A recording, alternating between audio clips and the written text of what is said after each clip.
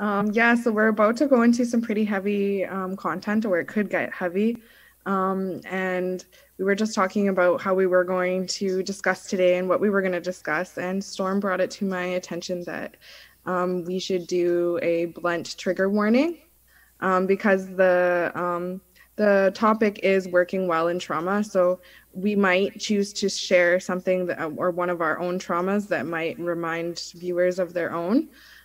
So you know, please make sure that you're feeling good about watching the show. If there's something that does trigger you, please feel free to reach out to your networks. If you need to extend your networks to our network, our email is ccandseith@gmail.com. We're not always going to be able to respond right away. So if you're feeling extremely triggered, please go to your network or, call emergency services. What advice do you have for people who are working while in trauma? Or what advice do you have for people working with people in trauma? So it's kind of double sorted. Like do you have advice for people that are in their own trauma and having to work? And then also, what advice do you have for folks who work with others who are in trauma, if that makes sense? So for me, professionally, there are extra duties that I have. And one of those duties are I have to report any, suspected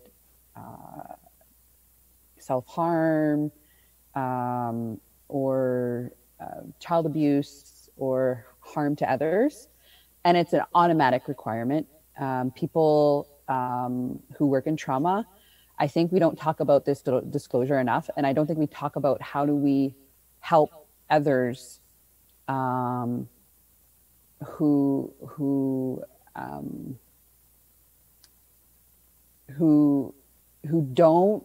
are in a situation but don't want the police called, say, or don't want to be reported for safety or other concerns.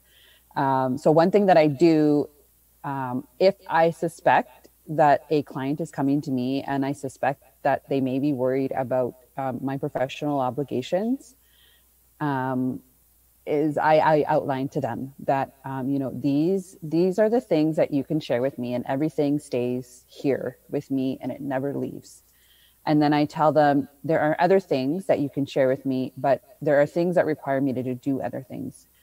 And I found that helpful in my practice, but I also found it useful for me as somebody who is surviving trauma when I would talk about it to others and also let them know, even though I'm telling you something that may trigger that duty professionally, I want you to know that, there's no plan to do this. I just need to talk about this. There's no active, I'm not going to leave and do something. I have a plan. I'm going to go see a friend. We're going to go do something fun.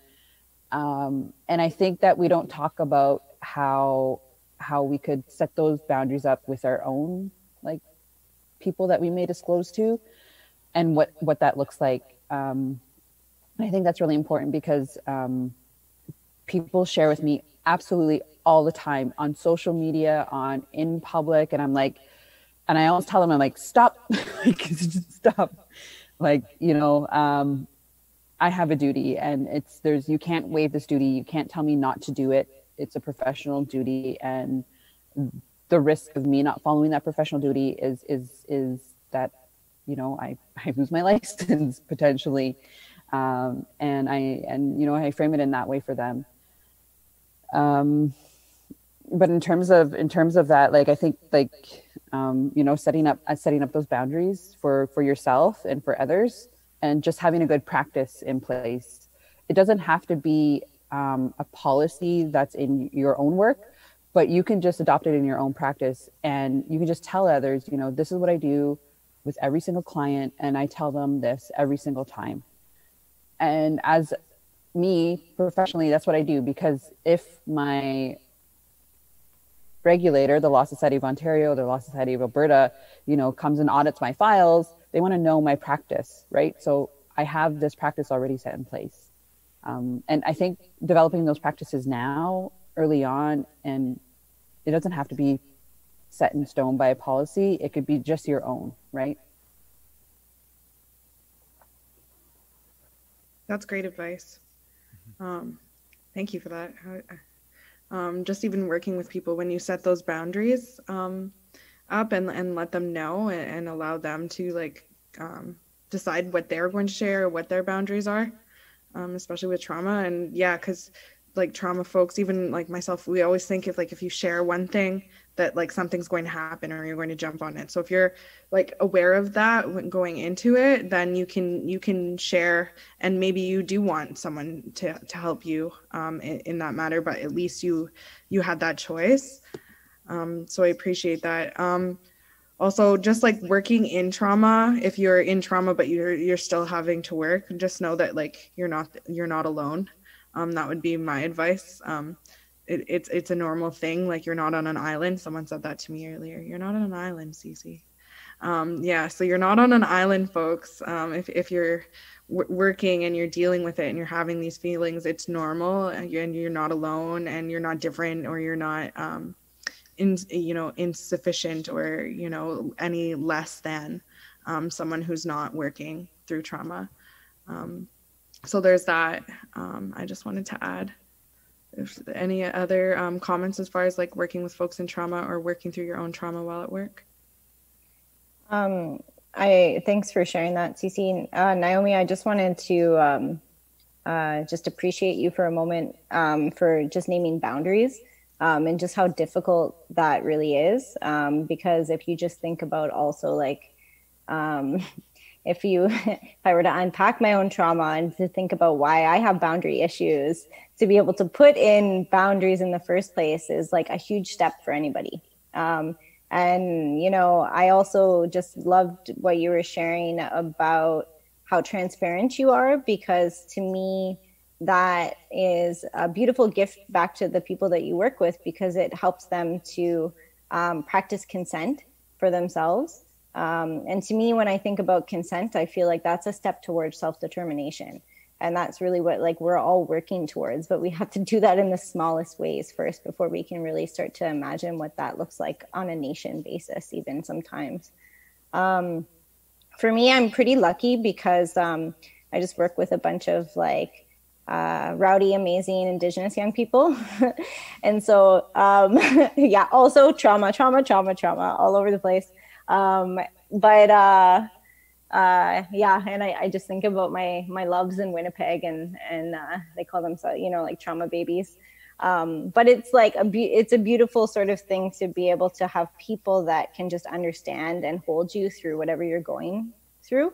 And how I think, like I said earlier, it's like how parts of us are shaped off when we enter into different spaces. And a lot of those times they're like white dominant spaces too, right? And so just recognizing the places that weren't set up for us anyway in the first place. And so I'm just really grateful to be able to build spaces for Indigenous people to do this in how we work.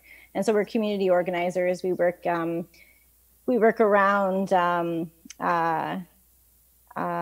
we work around like envisioning radical futures for our communities, working cross-culturally, figuring out how do we be allies to one another. And oftentimes that means like talking about some pretty tough topics and things that really like impact us personally. But we really try to like make space for that and use our relationships with one another to look after each other.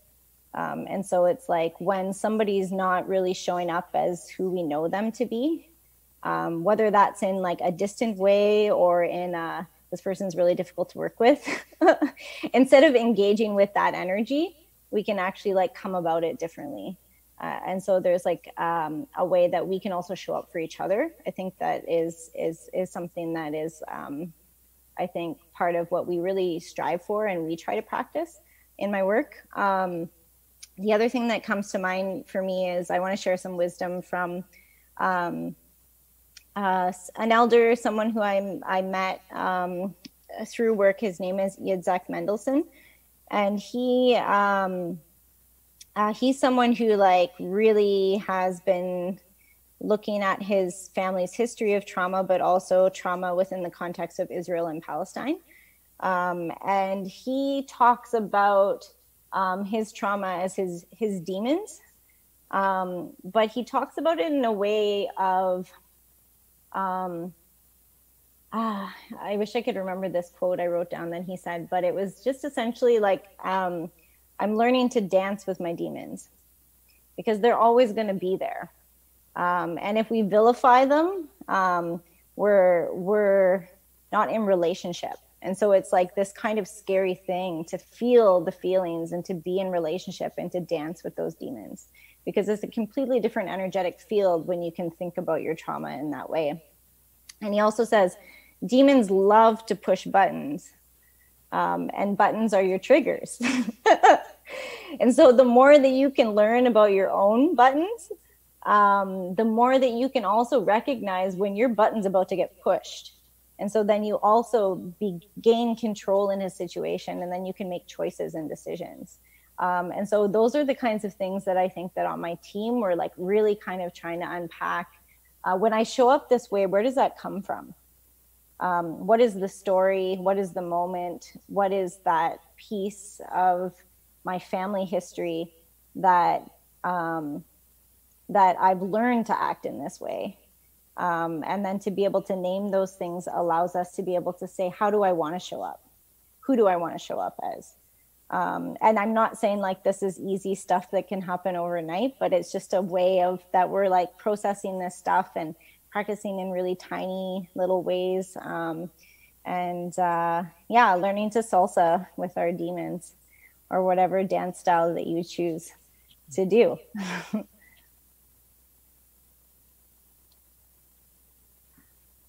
I love that metaphor. And then just reframing the way you think about like your vices, right?